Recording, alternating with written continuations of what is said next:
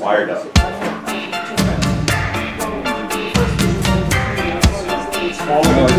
had 10 people come and say, well, where's the fashion show? Are you going to get free food at the fashion show? Yeah. The weather has cooled down a bit, right? We've got awesome. Yeah, it's I like it a lot. It's football weather. Then again, I've never been to Louisiana, so. Oh, that's hot as. That's hot as. I don't appreciate this weather here. But we thank you very much for showing up at dinner time. This is an odd hour to have this event, but we're excited to have all of you here for this Kaiser Permanente sponsored event. And we want to all thrive in life, and that's one of Kaiser's mottos. And I will say, full disclosure, my favorite meals at one of my favorite restaurants in the Bay Area at the Boxing Room is the fried gator, the fried catfish, the hush puppies. and so, it's all healthy. And I should stop right there.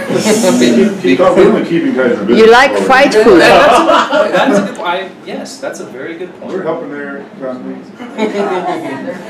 And we are helping the cause, but this is going to be unique. I'm going to learn a whole lot, I think we all are, about healthier Creole Cajun style cooking. And that's why I want to introduce a wonderful chef, because I've been to his restaurant many, many times.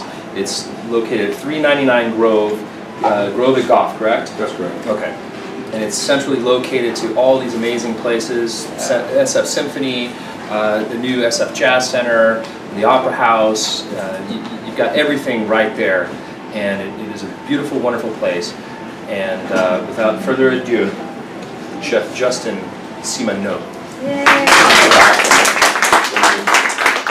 are you guys doing this evening? Good. So like you said, my name is Justin Simoneaux. I'm from Louisiana and got the opportunity a few years ago to cook the food from my home state here in San Francisco. But we've taken some of the traditions of Louisiana and some of the great offerings that we have here in the Bay Area and kind of coupled those things in a lot of the dishes. And we're going to do a great example of that today. I'd really appreciate it if you didn't tell any of my Louisiana friends I'm making a vegetarian gumbo. But we're going to do it anyway. It's going to be great. We're going to use a few different things to kind of imitate the flavor and textures of meat in it, but it's going to be completely, actually, accidentally vegan. We're going here. I left the butter at home, so we got. So it's actually going to be vegan. But I guess we'll just get right into it. Unless you have any questions before I start. No? Well, your name is French. Yes, so I got one thing going for me, right? So first off, what we're going to do back here, I think you all can see the spot here on the screens up there. I think one of the biggest things that happens when we cook at home is try to rush things, right?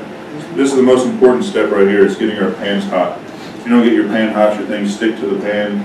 They soak up a lot more of the oil or the fat that you're starting to cook with. So we want to make sure we really get a nice hot pan and the oil or the fat that you're using to cook as well. So we're using just a blend of canola and olive oil for this. And then the first three ingredients that are going to go into the pot, onion, celery, and bell pepper. Quintessential to pretty much every single Louisiana dish there is. In Louisiana we call it the Holy Trinity. And it is literally, when I'm at the restaurant prepping, I'll look at the stove starting off 4 or 5 different dishes, and I have the same exact thing in all 4 or 5 pans, and I'm like, what? Which one goes where? But then, you know, the layers and the things that you do throughout changes it dramatically whenever you're going through this process. But these 3 ingredients, and sometimes red bell pepper, I like to use a lot of red bell pepper as well, really make Louisiana cooking what it is.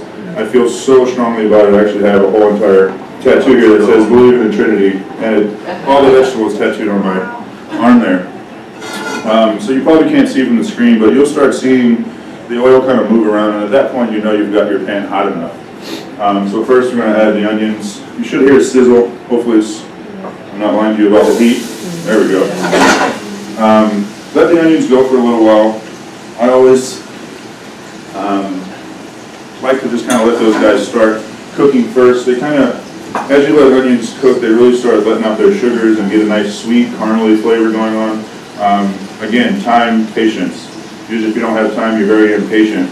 Or even if we do have time, we're still impatient. So anything that we're cooking, especially if it's from Louisiana, pop open a beer, glass of wine, put on some music, have a friend over, and just forget about things sometimes while you're doing it. While we're forgetting about those onions, I'm going to go through an important step of cutting a bell pepper, which I think a lot of people don't do, and can change the flavor dramatically.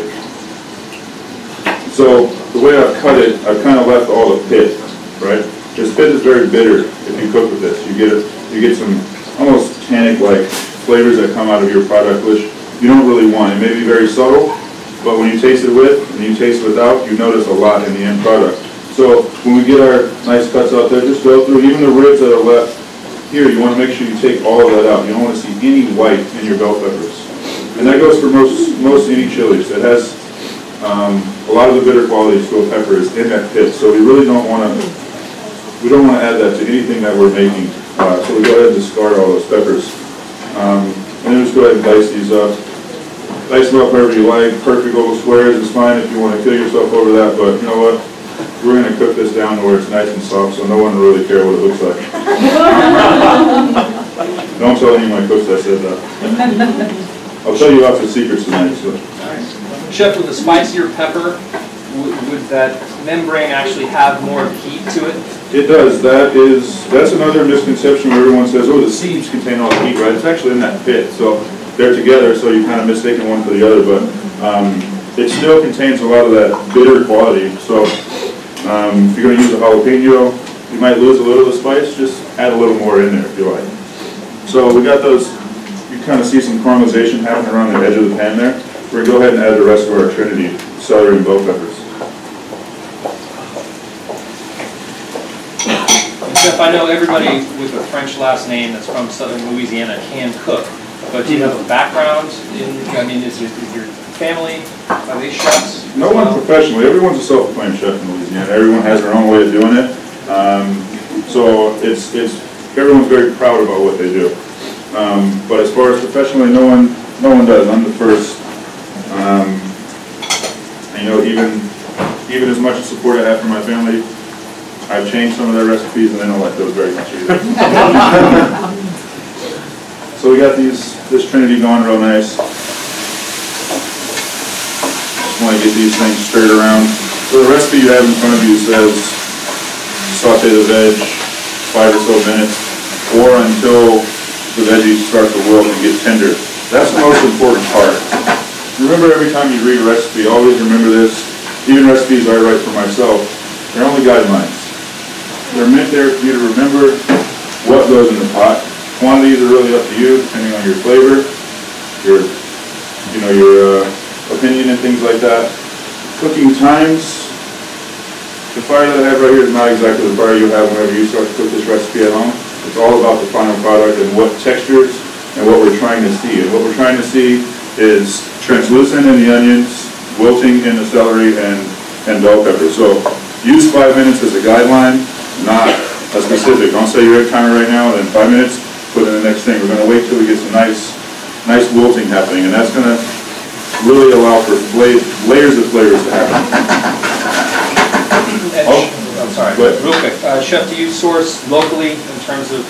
When I can, you know, I mean, if I were to get locally sourced organic onions, I'd have to charge you $45 for a cup of this, so I do it when I can. You know, I get it. Being from California, pretty much everything is local. We grow the majority of the country's product, but yes, I can attest for the carrots, the squash, the kale, the mushrooms, things that we're going to highlight, not the nuts and bolts so much. In the summertime, yes, I'm getting peppers from the local guys, celery from the local people sometimes. Just, we do it when we can, and we take great pride in that. So when you're also wilting or cooking vegetables, it's always nice to season as you go. Salt, as you know, extracts liquid from anything really, meat, vegetables, whatever. So this is going to help this wilting process go a little quicker. So I know I put the salt at the end of the recipe, and I think I recommended you add it when we add the rice towards the end, but add a little of that as you're going. Season in layers just as you're trying to create these layers of flavor. Don't just season the outside, season it all the way through, you know what I mean?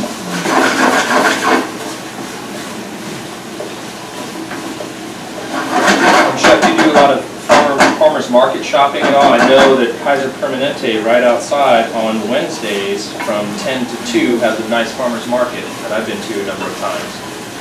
You know, I used to do a lot more than I do now, but what that has caused is I've created great relationships with lots of farmers that will now bring the product to me. So I don't necessarily have to go and fight all the baby strollers. I can just call them up and they'll bring it to me instead. Although it is nice to go from time to time and see what's, seems like they always put their best foot forward for the farmers markets, and if something just came into season yesterday, they're going to bring those to the market. That means I'm going to wait a week so it's fully ripened. So it's a nice telltale sign of what's going on. But I do it without going there. Got it. Actually, this Saturday I'm doing an event with Marin Organics and the Marin Farmers Market paired with Star Up Farms that are just on Bolinas, highlighting, I'm making a squash soup, highlighting all of their veggies that's going on right now. So we definitely support them as much as we possibly can. They do most of the hard work for us, the farmers. I mean, the quality of product here is unparalleled, and they make our jobs really, really easy as chefs, as far as growing great product. So we're starting to see that wilting happening here. I start seeing through some of the onions. The next important part is adding the garlic. And we're going to let that kind of bloom open and cook down as well.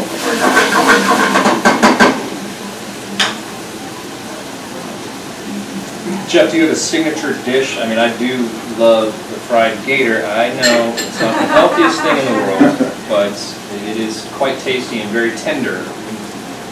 We have this section on the menu called Classic Louisiana, and I think that's kind of our, that whole section is kind of our staples, if you would. The duck and sausage jambolaya that we do on the menu it's been there since day one. Some writers have said it's one of the best dishes in San Francisco, must eat before you die type of thing. The gumbo I take great pride in, but then also all of the seasonal items that we do. We're coupling seasonality with some of the techniques and ideas from the South, because I try to think of everything on the menu as being a staple and not paying too much attention to one thing and making sure everything is equally as good. And I almost forgot to mention the oysters too, because... Oh, we have a lot of those, yeah. We have a raw bar, we do usually have 3 or 4, sometimes up to 6 different varieties of raw oysters, and then we do our, which is a pretty good staple, our charbroil oysters that are slathered in garlicky, cheesy, buttery goodness. That Kaiser guy hasn't shut up yet.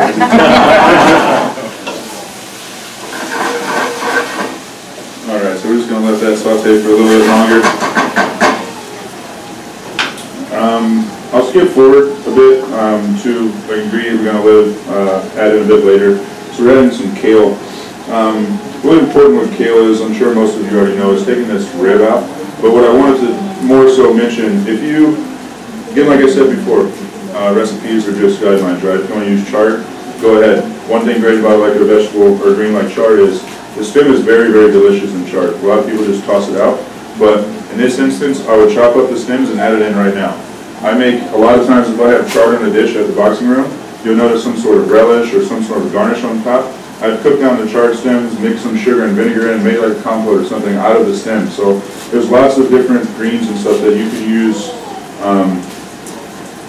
parts of that you wouldn't normally do. Like if you get beets, use the beet greens, beet stems, treat them just like chard. These, unfortunately, when you cook them down, they still maintain their woody texture and they're not that pleasant. So not always does it work in your benefit, but sometimes it can. So just try it once, try it twice. If you don't like it, at least you tried, right?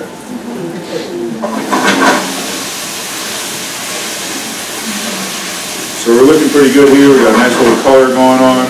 I got some nice flavor. You can kind of, I don't know what you can smell out there, but it smells pretty good back here. We're going to add the tomato paste in. An important note about adding the tomato paste in. This pretty much automatically turns it into a Creole dish. So the big difference between Cajun and Creole is the use of tomato products in any way, shape, or form, and using liquor and cream. Cajun country, we kept our milk for drinking, we kept our liquor for drinking, and we didn't put a lot of tomato in it. There wasn't a lot of Spanish influence in the southern deep roots of Louisiana, but in New Orleans there was a huge Spanish population that took over for a while. And this This dish, jambalaya, was more so created in New Orleans as a spin-off of paella. A lot of times you have your seafood, you have your sausage, your pork products, and it's cooked down with rice just as you would see a paella, or at least similar. In the country, we kind of changed it a little bit, didn't have tomato product for some odd reason, probably because it cost a lot to grow tomatoes and get them down to the point where you get a little bit of paste. We just like the raw tomato as it was.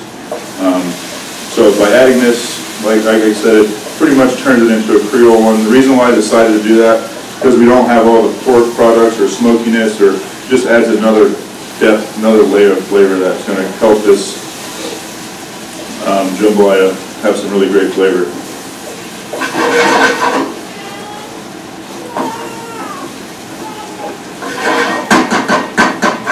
And you would be cooking the rice at this point as well, Chef, is that correct? No, we're going to cook it all together. Cook it all together? Yeah, that's another great thing about most Louisiana things. It's a one-pot wonder. Wow. A lot of things that were meant to be, you know, you had a lot of work to do out in the yard, a lot of work to do out wherever you were. So things that you could start, put a lid on, simmer it, and walk away from it was great. I mean, that's why the big tradition of red beans on Monday came about. It was always laundry day on Mondays, and beans, they take 10 hours or so if you're simmering the whole entire time without soaking them. So put them on in the morning, everyone's outside washing the clothes, doing their thing, come back in the evening, dinner's ready. One pot. Only had to clean one pot at the end of the day. That's also something great when you're cooking at home. Less things you gotta wash, it's always better. I kind of forget that sometimes. My wife and I go out and shop for dinner, come home and try to cook like we cook at the restaurant. We're like, we don't have any dishwashers at home.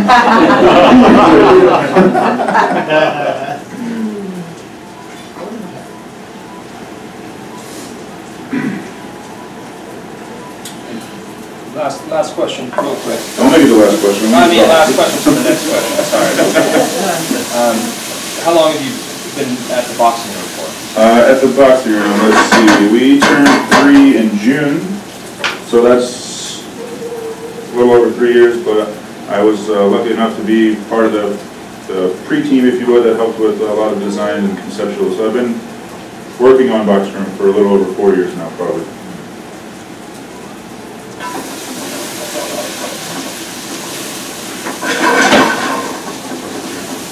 Alright, so at this point we're going to add all of our vegetables that make this thing fall. The carrots, butternut squash, we got cremini mushrooms. If you want to substitute anything, you want to use some pumpkin, you want to use some turnip rutabaga, or maybe lessen the amounts of all of these and add a combination of all that stuff, go ahead and do that, whatever you like. You want to use some fancier mushrooms like creminis and then like chanterelles or something, that's fine too, but these little guys are so underrated for being delicious and just soaking up so much flavor.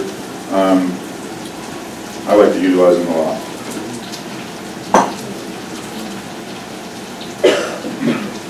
Colors are really pretty. This is a great time of year because you're having the ending of summer happening, the beginning of fall. There's so many beautiful colors out there. It's pretty amazing. Is this a recipe that's on your menu? This is not. No, this is one that I came up with especially for y'all. You feel special, thank you.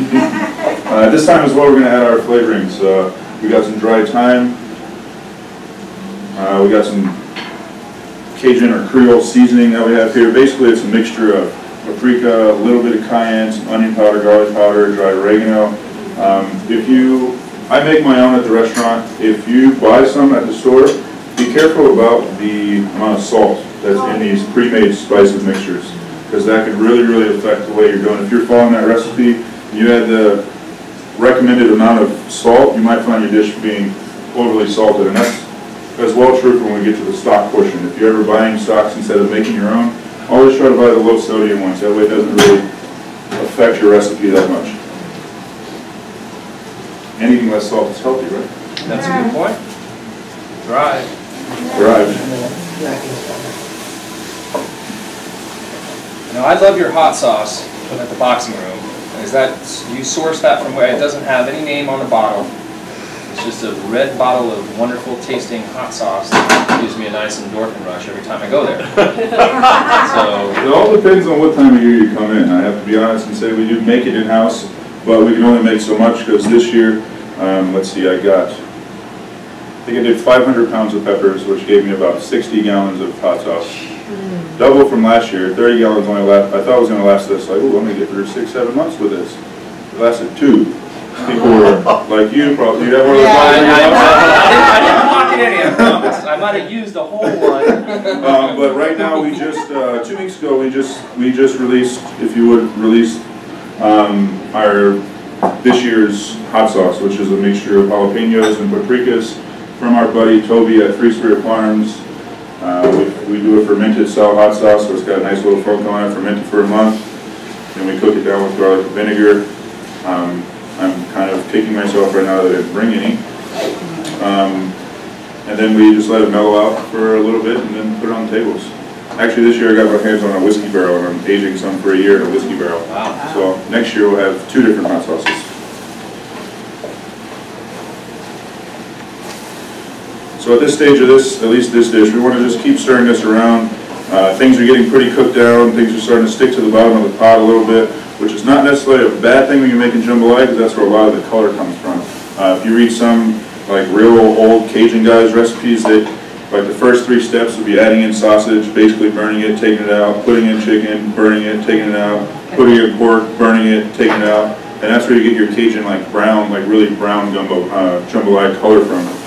So it's not a horrible thing, as long as it's not black and it stays nice. And I don't know if you can see that color up there, but it's starting to get nice and brown, and you really get that caramely flavor. It's quite okay at this point.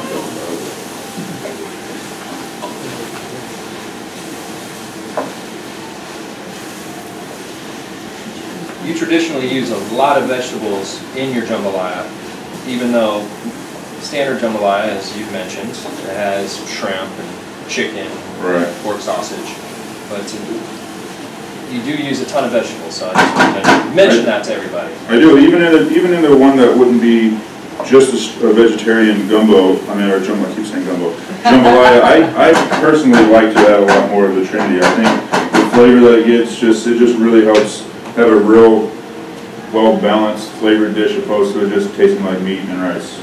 So that's my preference. Make it however you like at the end of the day. So another kind of untraditional thing that we're going to do, at least if you're going by Louisiana standards, is using brown rice. I personally, I do use brown rice at the restaurant. I really enjoy the flavor, the texture, the benefits of brown rice. I'll explain all that after we add this and put a lid on it, because it's pretty much done at that point. So we're using veg stock here. You can use either veg stock, mushroom stock. I wouldn't recommend using just water, but you can if you want. My mother did use just water for lots of things for a very long time, until I went to culinary school and said, hey, there's a thing called stock in the world. So I recommend it.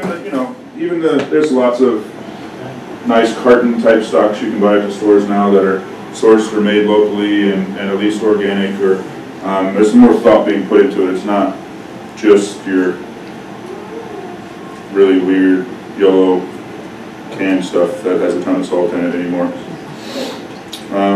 So brown rice, for me, texture, nice kind of chewy texture to it, has a nutty, really nice nutty flavor that I think matches a lot of the flavors of Louisiana cooking. A lot of things are roux based. You get this really nice dark roux that kind of has this nice nutty flavor. At the restaurant, anything that's stewy, we offer you have your choice of brown or white rice, whichever one you prefer. And then also brown rice has a whole lot more nutrients, right? I mean, it's only had the hull taken off of the rice grain. The white rice that we see a lot, long grain rice, has had the hull taken off, had the bran taken off, germ taken off, and then polished to oblivion to be attractive, whatever attractive means. So we come up with this we all know white rice. But what this has in it compared to what that has in it, flavor, texture, usually health and flavor and texture don't go hand in hand, but in this case it really, really does. And I take great pride in it. We use a local company called Masa Organics. They make some of the best brown rice that I've found. I've got introduced to it a few years ago, and I haven't looked back ever since. They have a stand at the farmer's market, and they're getting a little more wide out. I think you can find it in some of the specialty stores. I think I've seen it at Buy Right Market has it. I don't know about Whole Foods or anything. Rainbow has it for sure. It's literally probably the best brown rice out there at the moment. So this is another part where patience comes into play. We got to stare at this pot for 30 minutes without opening the lid. Yes. Can we come back later then? She asked first. Let's go with this one. If you want to cook with shrimp and chicken or sausage, where should I put those ingredients? So when we were, before we added the tray in the pot, we'd get the oil hot. We'd brown our chicken, put it out. We'd brown our shrimp, take it out, and then start the process. For the chicken, it takes a little longer to cook than the shrimp. So we'd put that in as we did, let's say at the same time we put the rice in, we'd do that. And then if you're cooking seafood, you can cheat 15 or 20 minutes into it, pop the lid and throw your shrimp in there. That way everything's cooking nicely. You can add it all in at the beginning, but then you're going to get, the amount of time a shrimp takes to cook than a piece of chicken, you're going to have this chewy, dry, kind of chalky shrimp and maybe this beautifully cooked chicken. So just just knowing how long the things take to cook are great, but I always suggest browning things before, and then we're going to get a nice fondant at the bottom of the pan that's going to give us a lot of flavor as we add liquid. All that's going to get released and mixed in with the rice, so you're going to get a lot of that nice deep brown flavor from it. And then when everything is red, I put with the rice, everything? Yeah. Okay. Yeah, and you just let it go, and like I said, it's really hard to cook rice and not want to what's going on, but also with a jambalaya, it's a little bit forgiving. You can stir it up like a risotto if you like and cook it that way, but I suggest just rice has been being cooked for a long time a certain way, and there's no need to mess with it. Thank you. You're welcome. What were you saying? No, I was thinking if it's going to take 30 minutes, we can come back in 30 minutes. Well, you can, but TV magic. You can come back in 30 minutes, it might be gone. This one will be ready. Oh, do you have some already cooked? Maybe. I told you I was going to tell you secrets. So I'm seriously, guys, I don't know, maybe was I a little short? No, you were fine. 27 minutes. Ask whatever you want. Yeah. Perfect. Where does the, Sorry, go ahead. it seems like kale has just become popular relatively recently. What has True. caused that popularity? I think just any trends, really. It's easy to grow, it's not that expensive, I'd be the two honest points, and then there's a lot of doctors and stuff that came out with studies of its health benefits. It's very versatile, you can dry it, make chips out of it, you can cook it down, you can saute it. We do a raw kale salad at the restaurant, so I think its versatility, its health factors, and the fact that it grows really easily is very, very, for almost every farm list that I see, from all the way down Southern California up to the Oregon border, grows kale. Like, it's just really easy to grow. I think that has a lot to do with it. It's accessibility and its versatility. Is it good for a drought season? Like, does it grow through droughts? I don't think anything's too happy at the moment, but it can withstand some drought. I'm not an expert, so don't quote me on that, but it's still being grown right now. Yeah. I have two questions. The first is, where do you get your gator from? The gator comes from Louisiana. This farm in this town called Riceland, which is probably about 2.5 hours southwest of New Orleans. If I had it my way, I'd get wild gator, but California has a weird thing about allowing lots of wild game into California and sell it from other states. Like, we can't really get Louisiana oysters out here. We can't get a lot of the wild game. They let me get wild crawfish, but not wild gator. Not exactly sure why those things are, but I do get it from a farm in that town outside of New Orleans. My other question was, I'm a little naive, so could you explain the difference between gumbo and jambalaya? Gumbo is basically a stew or a soup, so there's not rice added to it to cook it. So if we were to, we'd almost do the same process. We would first start with making a roux, so some water, some oil. If you're making a Creole or New Orleans style one, you'd start with butter, then you add flour, and you cook that down till it's darker than this, but we'd target for that color, and then we would do the same process. You add the Trinity, cook that down, put your herbs and spices, the stock, and then separately you steam your rice and you just add a little scoop of rice on top of it. So you just have this nice thickened, stewy soup, if you would. Yeah. Any other questions out there? How do they ship the alligator to you? Is it all in one? It comes in a luggage. It comes in live in cages, and I got to go out back and press them up. No, they have wonderful processing facilities down there that process it to my specs and cryovac it in bags, freeze it, and ship it out to us. Yeah. Well, what part do you eat? We can eat the whole thing, but we prefer the tail for what we do with it. We fry it, so the tail is the best for that. If you get into the legs and stuff like that, it's great for making stews and cooking down. I mean, just think of, I guess you can't really think of anything because it doesn't have a big tail like this that we eat. But tail is preferred for what we're doing. Yeah. What's your favorite restaurant in New Orleans? In New Orleans, my favorite restaurant at the moment would probably be Cochon. This chef, Donald Link, is a really big, I've never got to work with him, but I've followed him since he's been living, he lived out here for a long time from a little town kind of similar to my story, although he's way up here. I'm trying to get to him, but he came out here, cooked in some high-end restaurants out here for a long time, and went back and really turned New Orleans on its head in the sense of breaking the tradition of the old school restaurants and bringing a Cajun flair to New Orleans and showing a little side of the country and the depth and the history of what it was. So Cochon is, I haven't been to his new restaurant called Peche, which is based around the same ideas, but seafood. And I heard it's the same, so I would almost throw that in one of my favorites without ever even trying it, just knowing him, or at least his abilities. But Cochon is probably my top restaurant right now. So my question to you is, you know, oversaturation of cookbooks out there. Mm-hmm. That's what's missing is a Louisiana, a New Orleans sort of cooking.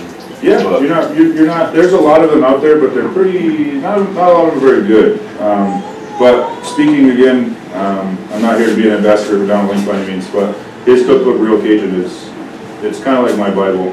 Or if there's another one, this chef called John False. He's owned a cooking school for a very long time in this little town called Thibodeau, down in southern Louisiana, and he has this book called The Encyclopedia of Cajun and Creole Cooking.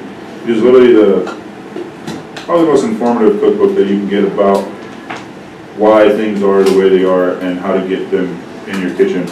And it's this big, it's massive, but it's really good. Those two are, I probably have 50 Louisiana cookbooks, and those are murdered, stained up, spines ripped off. Like, I use them a lot, or at least have in the past before I started coming to my own recipes here. The box room is very unique, so there's a lot of stuff that, you know, my brother lived for 8 years in Slidell, so visiting him, we go to different places, and it's very, very distinct in flavor. The boxing room, you can almost isolate the flavors from different parts of Louisiana, but it's, you know, people can pick up a book, sure, right? But it's not going to be the same because I think a lot of those books are written in an old-fashioned style, true, and things have changed so much where, you know, our palates have changed. We're now at a higher level of eating now.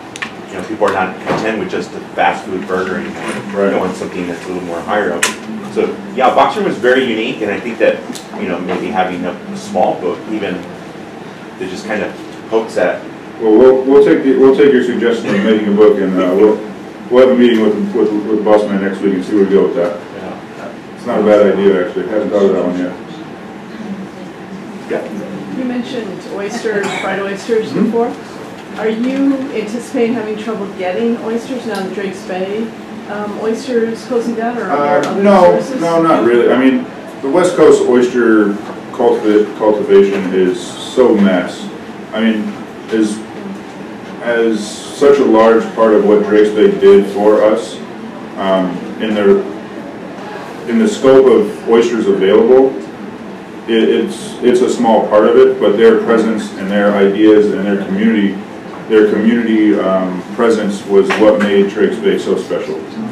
So getting oysters now that they're closed, no. There's plenty of farms all the way up to British Columbia, all the way down to Mexico now that provided a lot of oysters, but we'll never have people that care or the same relationship with the oyster farmers, I don't think, than you can have with those two people, because they were pretty special. And it is a very sad thing. Yeah.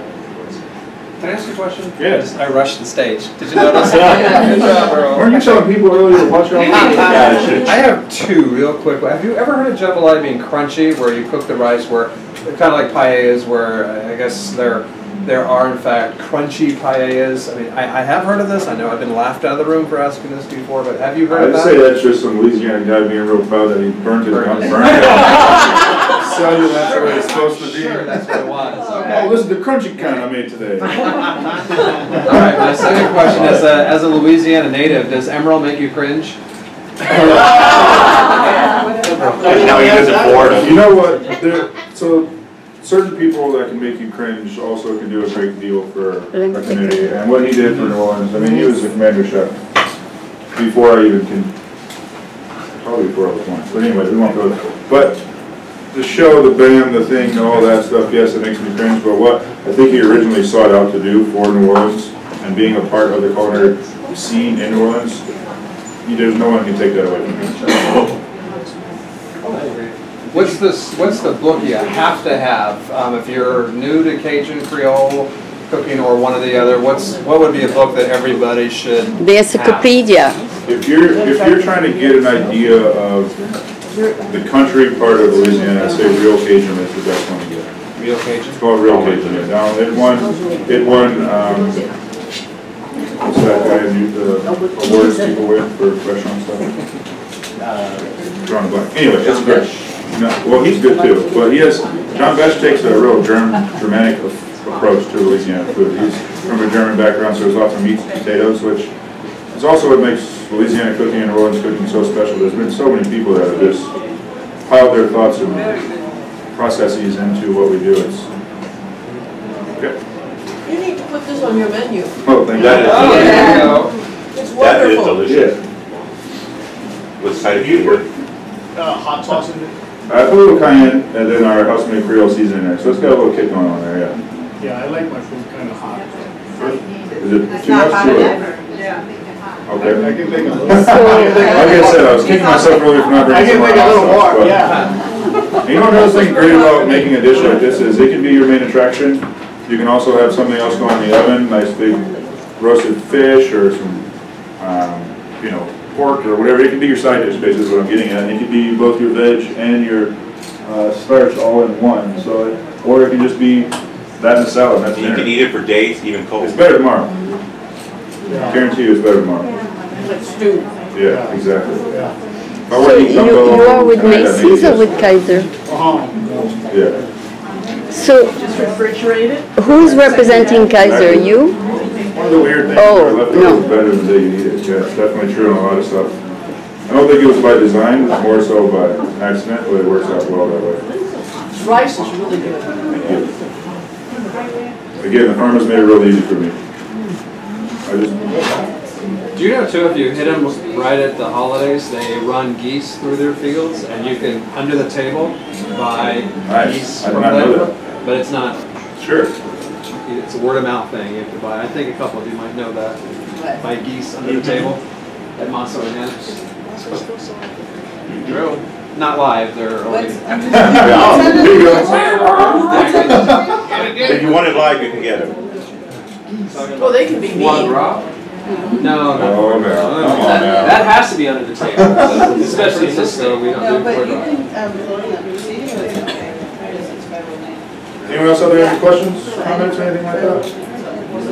The quiet cow's a good cow, you have food in your face, so we're doing something. Oh, for the holidays coming, what do you do special for Thanksgiving? If you're open or before? We're not open for Thanksgiving, but leading up to Thanksgiving, we will definitely do some. So we have a thing called a boucherie every night, which is basically a whole animal preparation. It's a really special thing that we do in Louisiana where everyone gets together. Usually it's based around a hog, slaughter the hog. Every couple of different families take pieces away, cook them, come back in the evening and have a party, right? So we try to celebrate that boxing room, and we get in. Just today I got in a goat, next week I got in a pig. But to answer your question about the holidays, throughout Thanksgiving I'll get turkeys in, I'll do, like a southern Thanksgiving style dinner for our boucherie at night. Yeah. So for those that want a real pecan pie, can we order a pecan pie from you during the holidays? You probably can, yeah. I know a guy that might make one or two. Yeah, Yeah? Now, it's 24 hours is pretty much what we need. We can get you anything you want, for sure. Good to know. Within limitation. Good to know. We had a long discussion about the confines. Yeah. Which is delicious there. It's very delicious. As long as it's Your gooey. cornbread is delicious too, by the way. So Thank you. just wanted to mention that. Do you make that yourself, or do you have a We make- pastry chef? No, we make that. We make that. Yeah. That's a pretty simple one. Just 5 things in a bowl and put them in the oven. I try to dub down as much as I possibly can. Less intimidating that way. Yeah. What is the meaning of the name, the boxing room? Does that relate to Louisiana or doesn't it? It doesn't really relate to Louisiana, other than utilizing what you have in front of you, if you want to think of it that way. We do that a lot in Louisiana, utilize what we have. But the building itself was called Standard Shirt Factory in the late 1800s, early 1900s, and the room that we're in is where they actually boxed the shirts. They also made Boss of the Road overalls. So yeah, Shirt Factory turned restaurant 100 years later. Huh. Interesting. I thought it was. Yeah. It's funny, one of my friends when we first opened, like, I didn't really even know the meaning at that time either, or when we were talking about the name, he sends me a snapshot. He was at a estate sale, and this person had this amazing collection of antique boxing cards, like actual boxers on their little cards, and he's like, this would be great for your restaurant. I was like, I don't think that's going to work.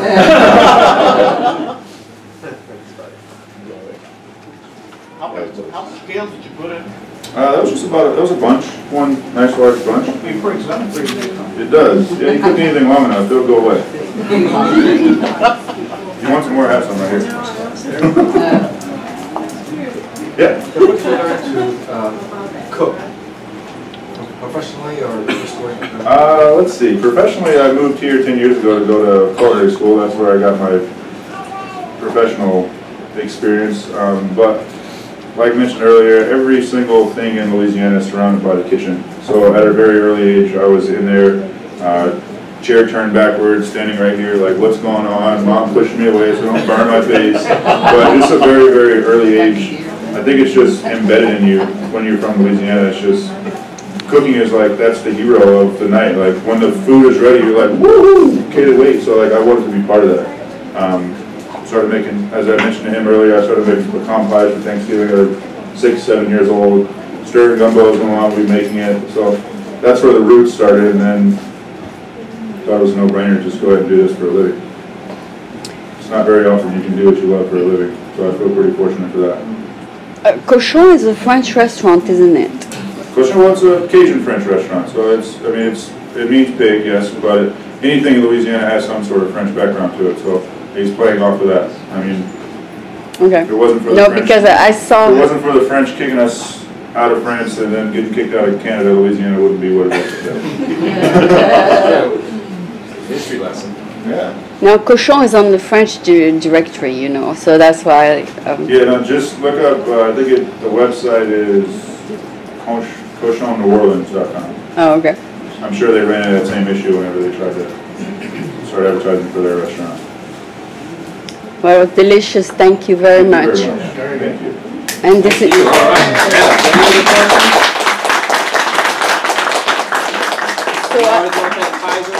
This was a unique experience. We learned a lot about healthier style Cajun Creole cooking, which was new to me because, like I said, my favorite stuff tends to be deep fried at one of my favorite restaurants in the entire city.